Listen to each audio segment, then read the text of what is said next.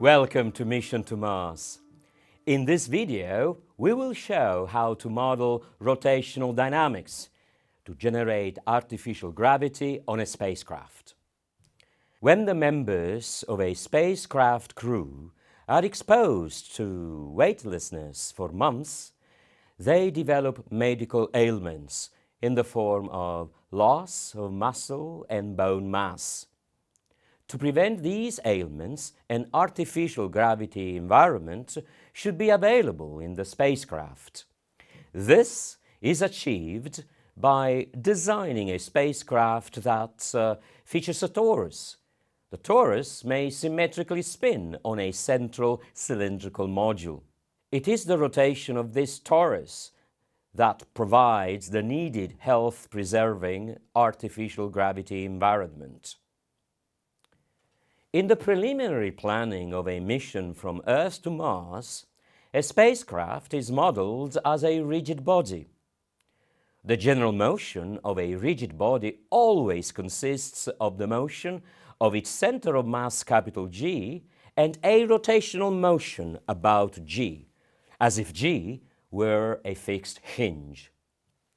In this case, the rigid rotational motion is the spinning of the torus about the central cylindrical module. According to rotational dynamics, the rotational motion of a body about its center of mass G derives from the time rate of change of its total angular momentum, capital LG, about G. This law is expressed as the time rate of change of the total angular momentum vector about G equals the total external torque about the same point G. This torque about G results from all the external forces that may cause a torque on the rigid body about G. In outer space, the external forces are the forces of gravity from celestial bodies. Since they act through G, their torque vanishes. The effect of the forces of gravity on different components of a spacecraft may still provide a moment. This is called a gravity gradient torque. Since the magnitude of this torque is normally minute, it is usually considered vanishingly small and not included in first-stage designs and analyses of this kind of spacecraft.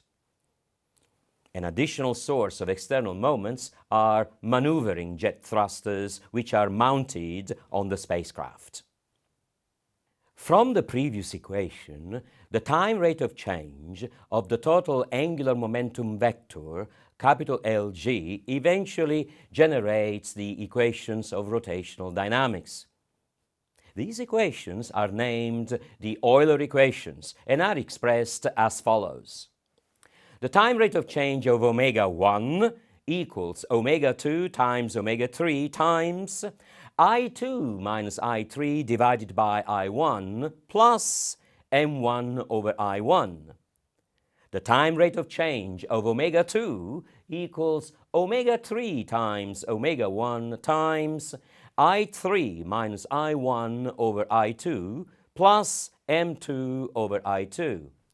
And the time rate of change of omega 3 equals omega 1 times omega 2 times I1 minus I2 divided by I3 plus M3 over I3.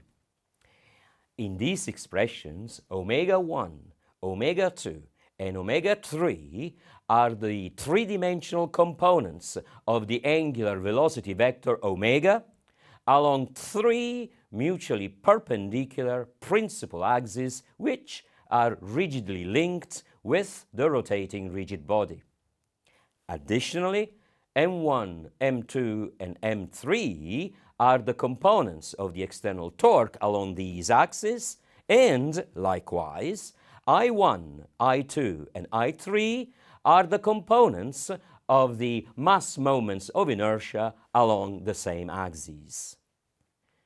As spacecrafts are generally symmetrical about the x1 axis of the main module, it follows that I2 equals I3.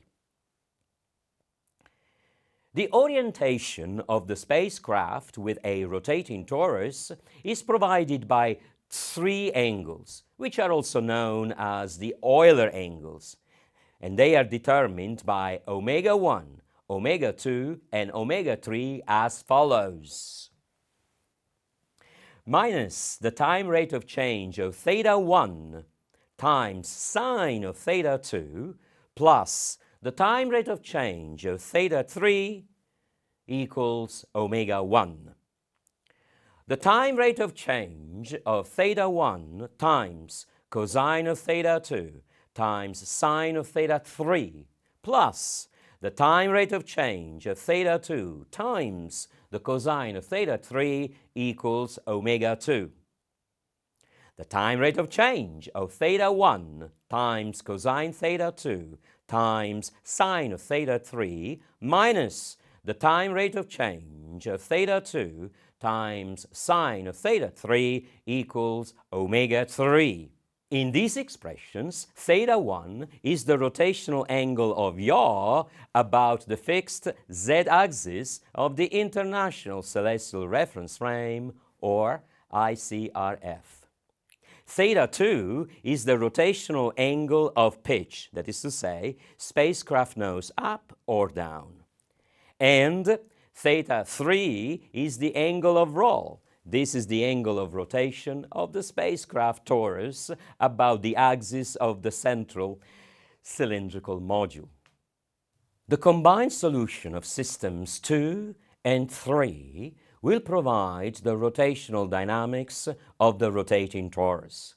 The rotational dynamics of the torus will generate the needed health-preserving artificial gravity environment for the spacecraft crew of the mission from Earth to Mars. This was the final video of the Mission to Mars course. At your disposal is now the entire process to plan and calculate your mission to the Red Planet. It has been a pleasure to present this course to all of you. Thank you so very much and goodbye. Dankeschön, alles Gute und auf Wiedersehen.